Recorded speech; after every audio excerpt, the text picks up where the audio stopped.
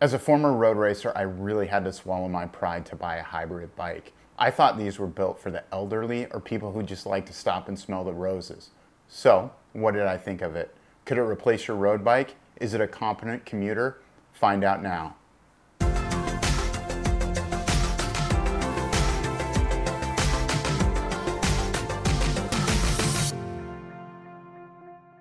So what's a hybrid bike? A hybrid bike is a bike that doesn't excel in one area.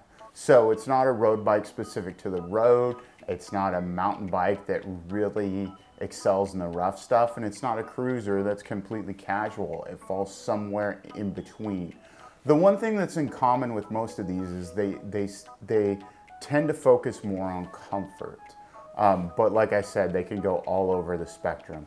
Today what we're going to talk about is specifically a 2017 Sirrus Elite that I picked up about 6 months ago on sale for $650 at a local bike store. This has 9-speed Shimano Sora components, 160 millimeter disc brakes, and a carbon fork. So what do I like about this bike? Number one, I think it's super comfortable. From the second I jumped on it, it just felt good. The geometry felt good for me. The bars were in a great position. The grips were comfortable and it had real nice bar ends. It's really easy to shift. The controls just feel nice, and I just like the package. The other thing I like about this bike is it's super easy to turn into a commuter. Mounting racks, mounting fenders is really easy on this bike. I ended up going with the Specialized fenders, which looked a little bit gimmicky at first, but it turns out they're pretty easy to mount and there's quite a bit of adjustability in there, and I'm really liking them. That was the main reason why I bought this bike. I wanted something that was fairly affordable. I wanted an alloy frame that I wouldn't worry about banging around a little bit, and I could lock it up and just not have to worry about it. So I think for the price I paid for this bike, $650, I think it's great value.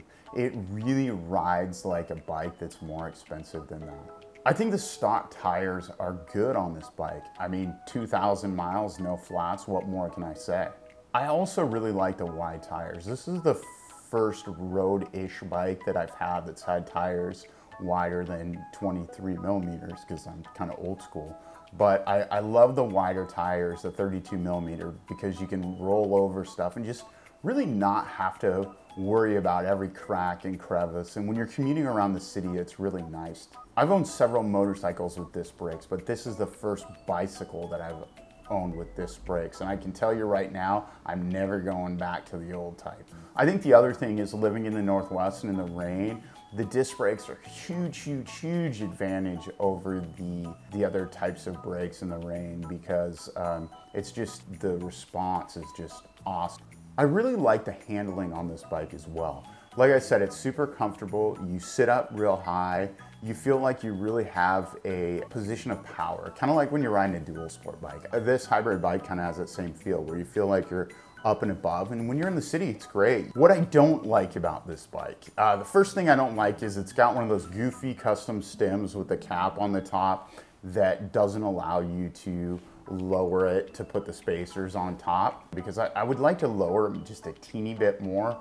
Another thing I don't like about this bike, which is common from a Specialized bike that I bought in 1995 that I still have, a stump jumper, is that the stock wheels are weak.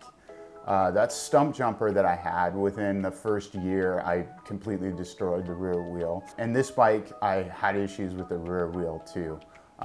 Start breaking spokes a couple months in, and ended up replacing it with a stronger built wheel. I feel like it should be stronger. The Specialized Sirrus is not amazing at any one thing, but it is good at a lot of things. If you're only gonna own one bicycle, I think a hybrid is the bike to buy.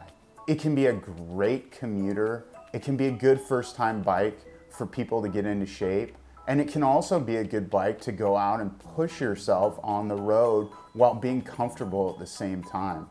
All in all, I really like this bike, and it has been an ideal for the reason that I bought it as a commuter, but I think it could be great for other types of riding styles as well. Thanks everybody for watching. I hope you enjoyed the video. Please subscribe if you like it, and have a good one.